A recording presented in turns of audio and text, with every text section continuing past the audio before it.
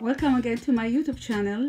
Today's recipe is Iraqi very famous type of candy called السما or والسلوى, filled with nuts, very delicious and very unique. Iraqis are famous for it. So let's start the recipe. To make this candy I used 1.5 cups of granulated sugar, 1/2 cup of honey, 1/2 cup of water. I am using this cup, but you can use any other cup. Make sure that you are using the same cup for all the measurements. You can use the standard cups too. And I have 2 tablespoons of freshly ground cardamom, and I have here a mixture of flour and cornstarch. You can use either flour or either cornstarch. I have cold water to test the candy, the caramel consistency, and I have 2 egg whites and also less than 1/2 teaspoon of citric acid.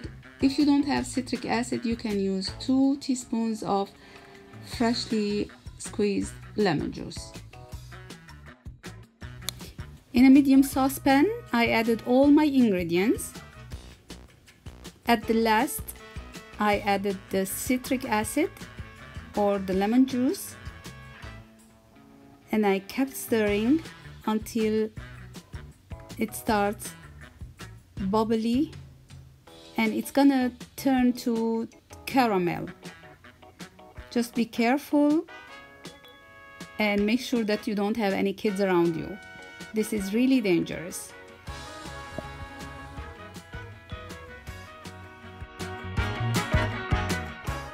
So in here I'm trying to show you how to check on the consistency of the caramel. So you need to cook it about 8 minutes at least until it is little darker than golden color. And in this picture here, again in cold water, the caramel finally became harder and then gummy texture. I'm trying to show you that this is the texture we are looking for, like gummy type of candy.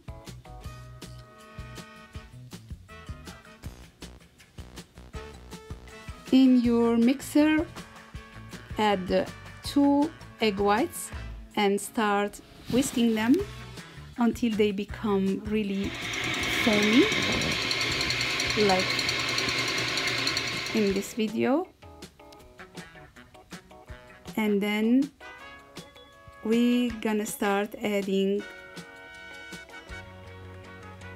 the caramel sauce. As you see, I am drizzling it. You have to be very, very careful.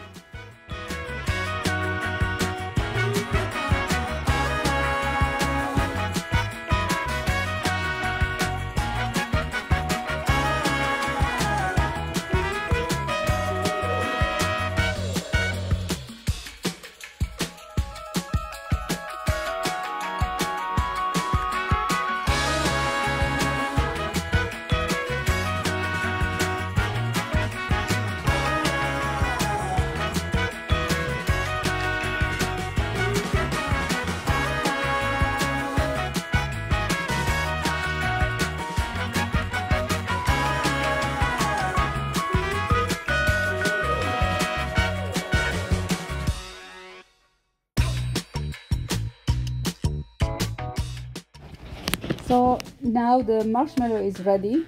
This is the base of the candy. So I added the 2 tablespoons of, again I am mentioning freshly ground cardamom. It is very important that your cardamom be fresh. And I added here 2 cups, a cup of roasted almond and a cup of pistachio nuts. With the help of corn starch, you can use either cornstarch or flour. So I dusted generously on the bottom of the tray and I lined it with non-stick aluminum foil. You can use any parchment paper.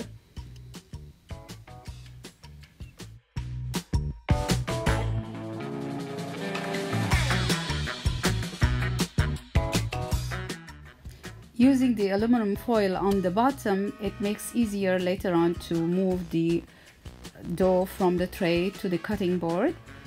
And here I'm trying to spread it evenly with the help of wet hands. And then I let it sit in the fridge for about 2 hours and then transfer it on a cutting board. And this is the hardest part. And then you can shape them or roll them to balls or just leave them square as is. And then I roll them in a mixture of flour and cornstarch. You can use either flour or cornstarch, but I mix them together. And then keep it in the fridge. It's really tasty and it reminds me Christmas.